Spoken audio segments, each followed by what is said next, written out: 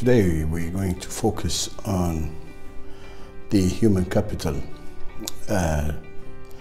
challenge for the future and some useful strategies for managing human capital. So I will start with 10 challenges for the audience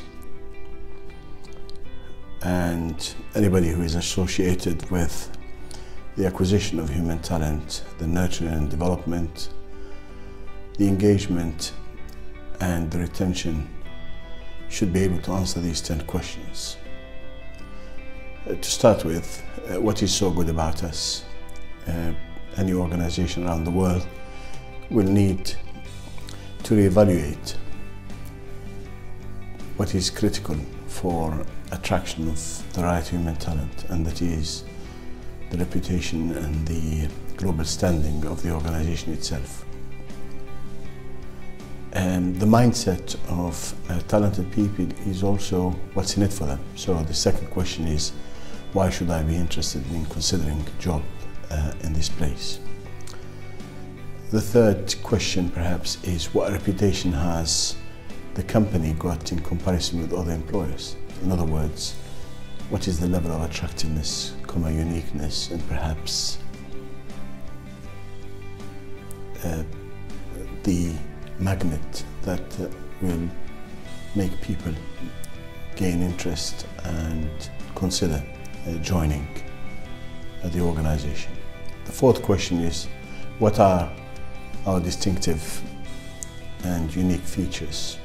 What makes us famous? What makes us known widely? What makes us attract positive publicity?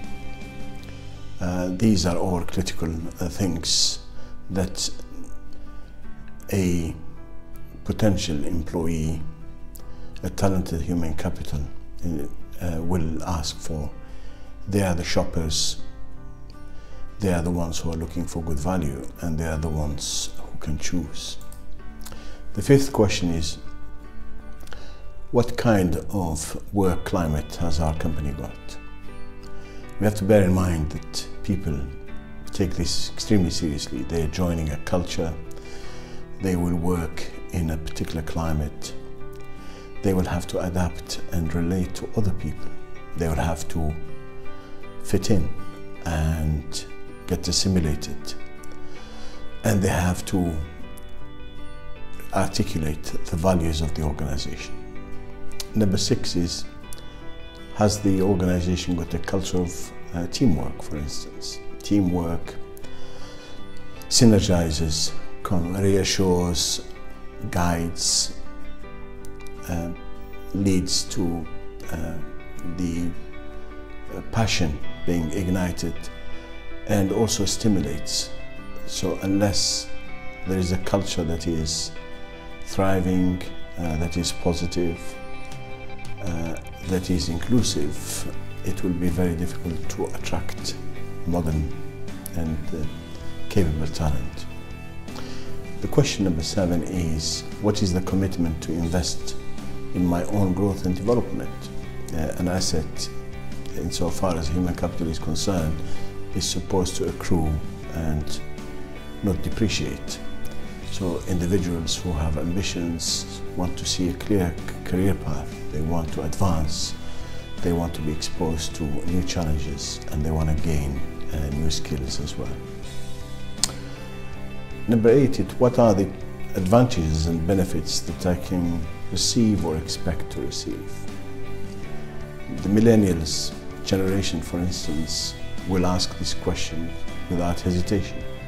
They will even develop a thick skin during negotiations because these matters are important to them.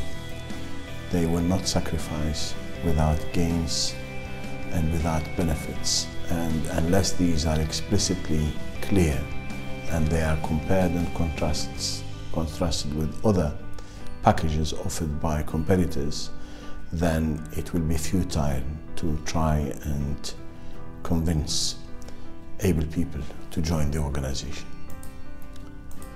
Number 9 is, how ambitious is the organization in achieving world-class status? This is important. It doesn't matter where the organization is at the moment. It's the level of ambition that ignites passion.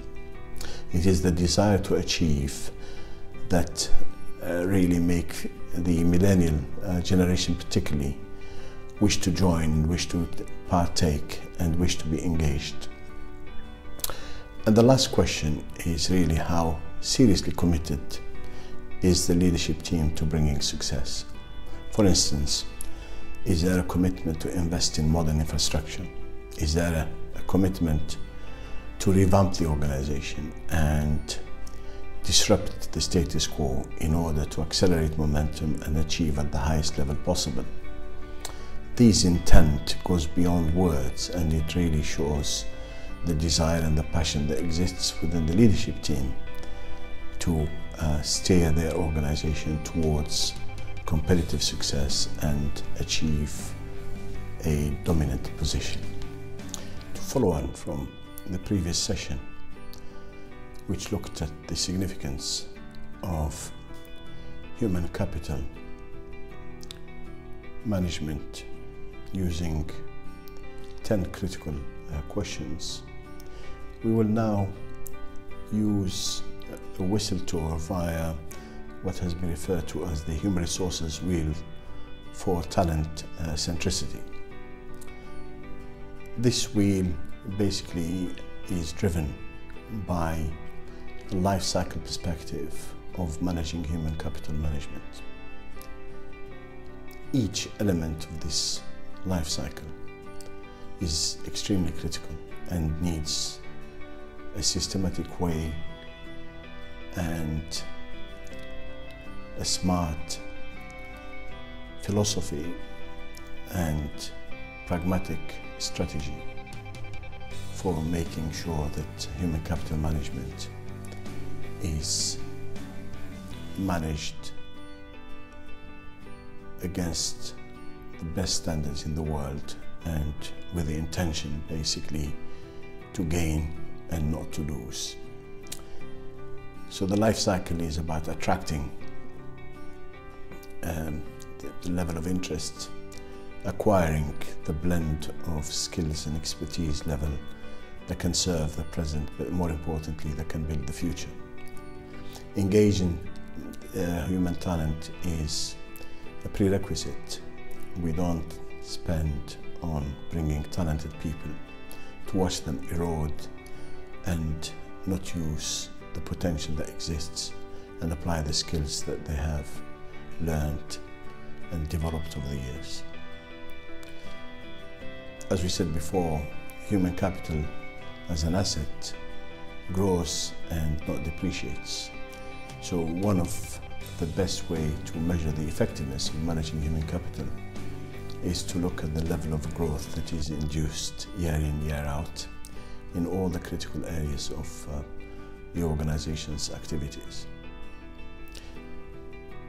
If the culture is conducive to superior performance, if there is commitment to have engagement as an open-ended process, if value orientation is really the way engagement is driven, and if the climate of work is motivational and leads to employee happiness, we should see the results therefore in the level of satisfaction certainly, but also in terms of the retention rate. An organization that has a happy culture, that treats its human capital as the most critical asset, that invests in its development and retention, will see that the level of attrition is extremely low. And the cycle kicks off again by searching and attracting, acquiring, engaging, growing, and retaining again. Let's now very quickly consider the core and critical elements of this talent strategy centricity that needs to be institutionalized. To start with is having a clear HR strategy that is based on present and future needs, but one that reflects the ethos of the organization, articulates the policies well, where the hardware in terms of processes, common procedures and the operational aspects are taken care of. But more importantly, where the effort is geared towards managing human resources at the core and with an optimum level. So the HR management strategy is critical to impact on an organization's performance, and it's one that contributes directly to the creation of a competitive advantage. It must have a long-term focus, it has to be led from the top, and it has to have a general framework that guides, promotes, and preserves the employee centricity philosophy at all levels and on a sustainable basis. It was found that 85% of all the firms in the US, for example,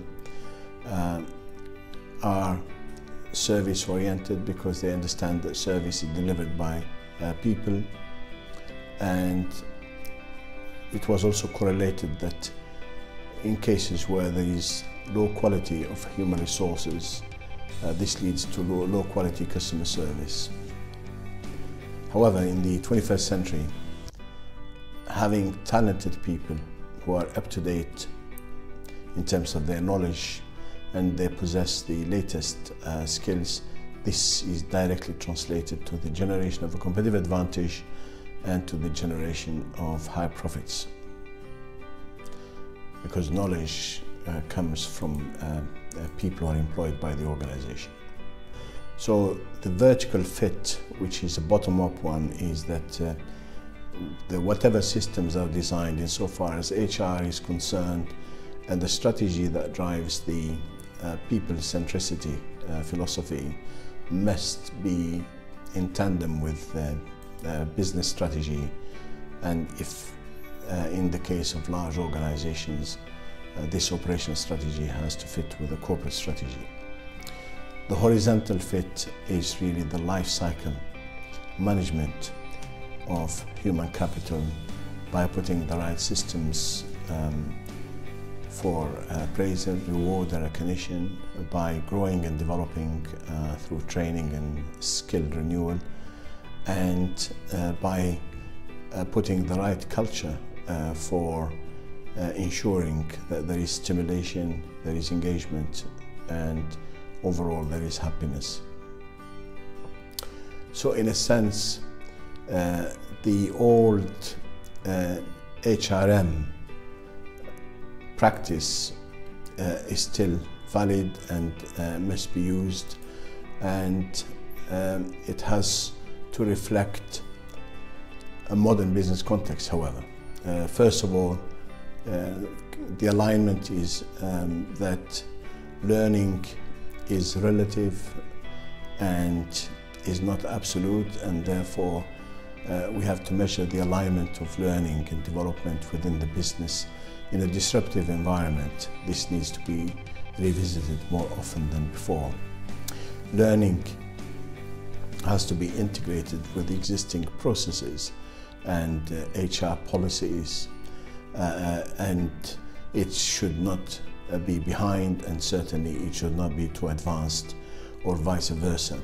A flexible, agile and adaptable organization needs to be malleable and configurable, and learning drives, and it's not the other way around. Same thing can be said about the creation of a learning culture. It should not dry up, and it should not be based on incrementalism in terms of modernization, change, and freshness in terms of new thinking. It should be thriving, it should be a culture that offloads the old, brings in the new, and capable by itself to be healthy to be current and to be adaptable. Customization and individualization of engagement needs to be supported by providing appropriate learning options. Indeed, people learn in different ways for different purposes with different interests, and the options need to be available to support people for the short term but also for the long term. The management of learning has to be effective and should not be centralized or highly rigid and overstructured.